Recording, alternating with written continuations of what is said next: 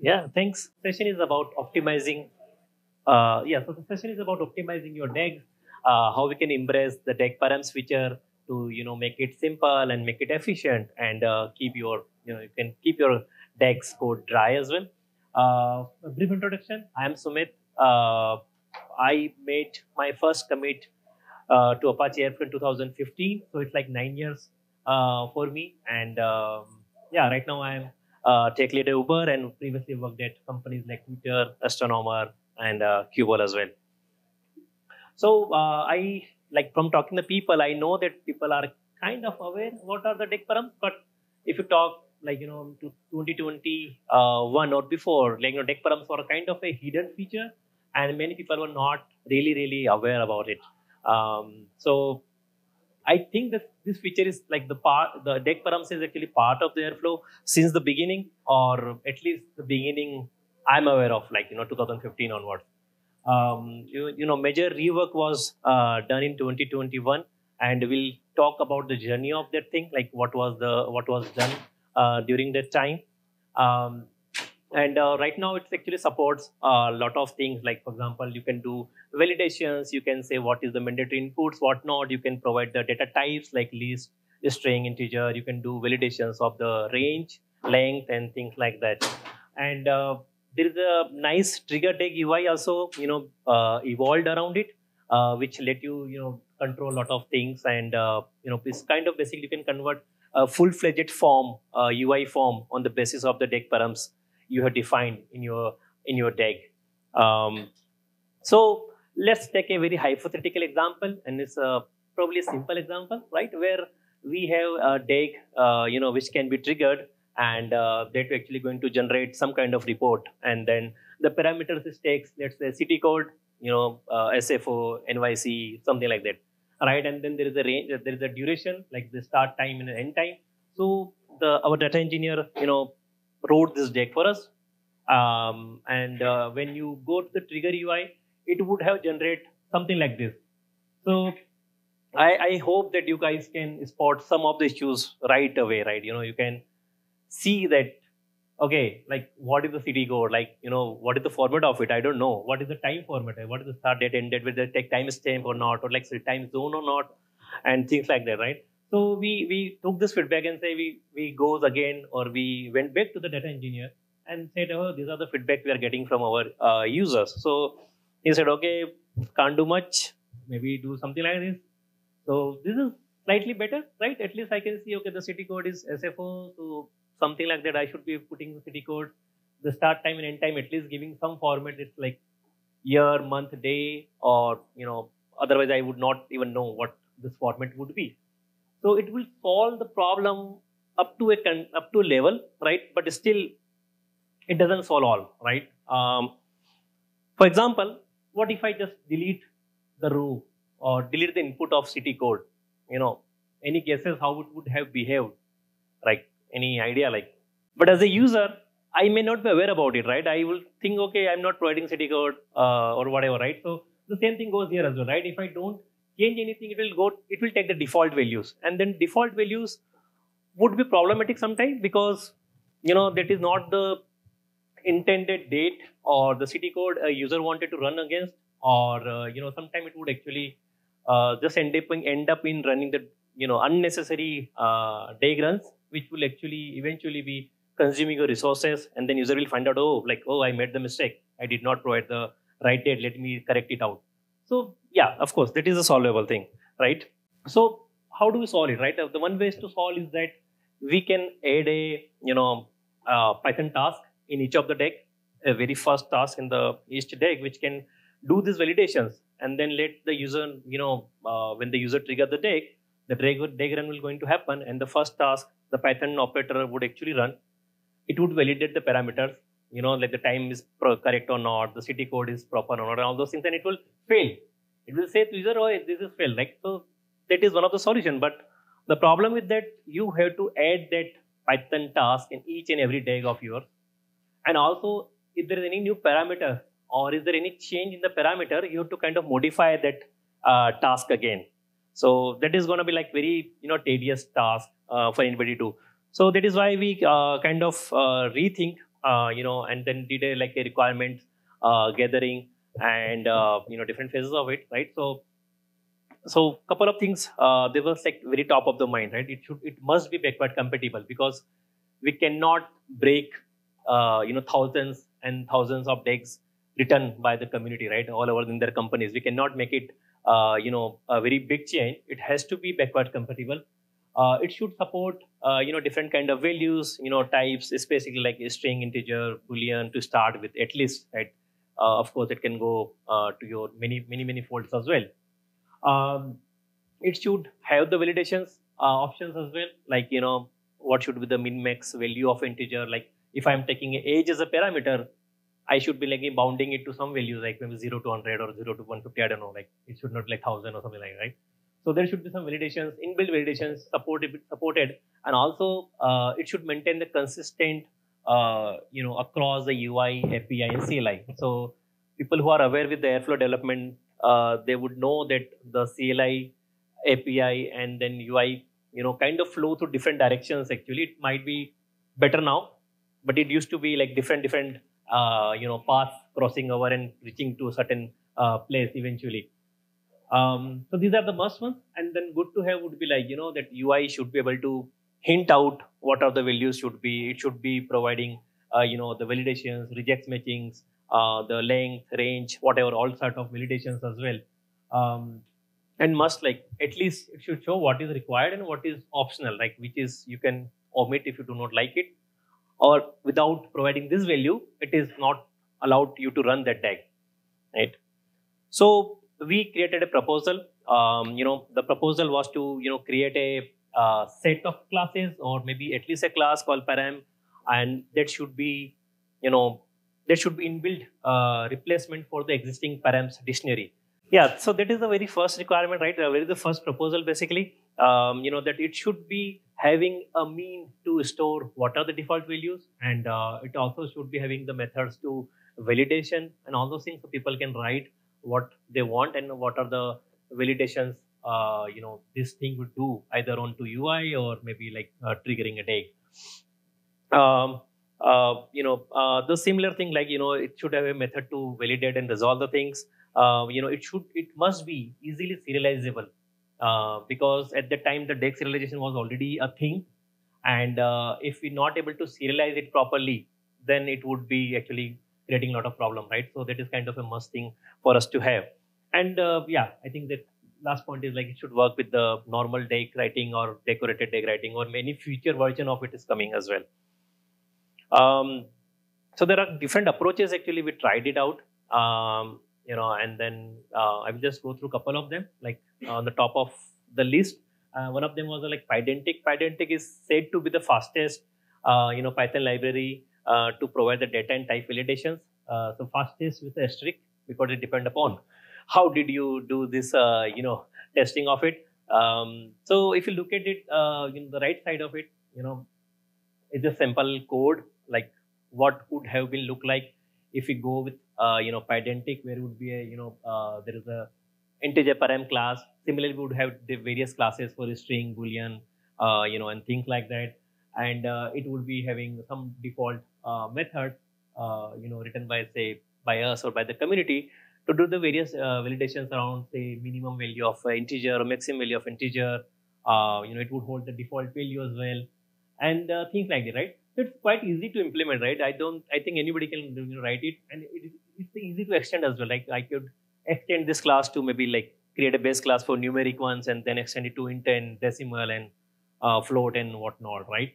But after doing it, we found out that there is a lot of repeated work we have to do, right? There is a lot of boilerplate code we have to kind of generate for each of the different parameters or param classes we are going to generate over the time, and then the modifications of any such thing into it, it would actually be very painful. For example, if I add a new field into it, just say example, let's say base or something like that, right? Whether it's a 10 base or 2 base or whatever, like some other class maybe. I have to kind of go and modify each of these methods, because each of these methods would be required that another parameter coming in, and then they have to factor in what is that new parameter, and maintaining or doing modifications would be like very very painful. And even if these classes keep on coming, there would be big whole chunk of the code just to maintain these params, right? So that is one. The second one was like ATTRs. So ATTRs is basically very famous Python library to provide the class methods. It actually creates out of the box getters and setters for various classes, and provide lot of data validations methods as well via pre and post hooks. And I think Python didn't take notes, but yeah, ATTRs are already being used in Airflow as well in some of the classes. So we actually tried it out, this thing as well. Creating classes is also quite easy here. If you see it it would be easy to extend as well. But I think it also fails at the same 2 points, right? Like the repeated work and then painful modifications. If I have to do this thing for different classes, I have to keep on adding similar version of it, like keying, copying or something like that. And if I have to add any modification, like I have to add any extra parameter to this class, I would have been like editing like the post and the call method and things like that. So it also falls under the similar parameters basically. The third one, the JSON schema. So we were actually using JSON schema to the DAGs realization code already in Airflow, and it has basically very powerful and extensive building blocks to define the validation schema, right? And JSON schema is basically used into multiple places for multiple use cases, and we try to see if it can fit into our use case as well, which is like taking the values from the user and doing the validation at the runtime. So it has basically lots of out of the box rules and validation methods. There is a lot of different frameworks as well. For example, there is a JavaScript framework as well for JSON schema. So JSON schema is basically a DSL. It is not a language bound. It can be used into Python, Java, Go, in any language, and JavaScript as well. So it gives a kind of a common ground, where you can define this DSL, and then it can be converted into lot of big features later on as well. The only downside could feel is that people has to write the complex rules, and that can be overwhelming, right? Because it's a JSON schema which is a DSL. So even for doing a simple task, sometimes it might require people have to do or write extensive DSL, and that could be a problematic thing for the users. But overall, after evaluating multiple such things, we finally decided to use JSON schema and created the Dag Params. So the Dag Params was actually first launched in Airflow 2.0. It is based out of JSON schema, and it was actually in-drop replacement for the Params dictionary. So if people want to use Param dictionary, they are happy to do it. If they want to use the new Params class, they could use as well, and their DAG would work like without any issues. It will work in the Airflow 2.2 onwards, right? If they're using the new Params schema, otherwise they could just continue using the dictionary as well. It was a fully backward compatible, as we said, as I said, and then it would support lot of different types, validations, list, integer, boolean, and it also comes with a lot of what we call pre-built validation formats. Like I just have to say it's a URI, or it's the email address, it's the like IPv6, IPv6, IPv4, and like there are other validations as well. So it's those rules can be used out of the box. Like people do not need to like kind of write or think like, okay, how would I write an email validator, right? What would be the syntax out of it, right? I don't need to think about it. It's already available there. So hey, by chance if you noticed it, it was September 14, 2021. So it's like almost or exactly like 3 years ago when it was merged. Yeah. So slight changes into the DAG, right? What I did is like just added param, and then the type, and then min length, max length, things like that. And then there was no change in the UI, if you notice. the UI is still the same. But what it provided, if I try to, trigger the DAG with a value which is not proper, it would fail right away. It would say that, okay, the parameter is mandatory, it is not provided to us. Or it would say that, okay, the length is not right, it is not SF. Still, it not tell us, that what would do the list of values or anything like that, but still it will tell, okay, this is not the proper. And it would save a lot of resources for the user. Basically, it will not go and run, the DAG with the wrong values and eventually fail. Also, the same behavior would be, would be done via CLI or API triggering as well. So it would honor UI triggering or CLI or API triggering as well. So here, so after that was the earlier trigger UI page, and then thanks to a lot of people like Jane and a lot of people I do not know personally. Some of them I know, like Brent and Jade and other folks who actually done a lot of work on this trigger DAG UI, basically a fabulous work. And then I think that Airflow 2.6 has the very first version of the new UI page, the new trigger UI page. And later on, they keep on adding new features. And then 2.7.0 also has a lot of new features around this thing. For example, the multiple selects one, the providing the labeling to the select box, drop downs. I think auto select, auto head suggestions and things like that. A lot of features were added. And in fact, I was seeing that there was some ER got merged today as well. Talking like adding some new feature into the trigger DAG UI. So it's kind of, it took some time to reach here, but it kind of created a path to achieve what we thought when we were building the. Oh, okay, yeah, it still evaluated to the path what you were thinking.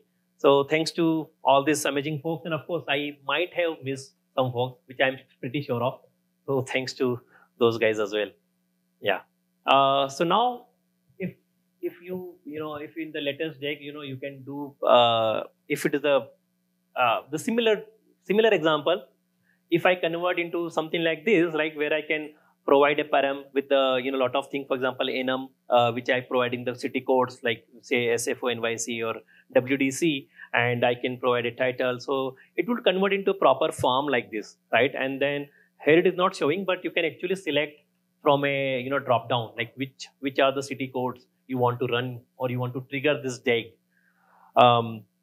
Similarly, if I open this start time or end time, it would give me a proper proper date picker here.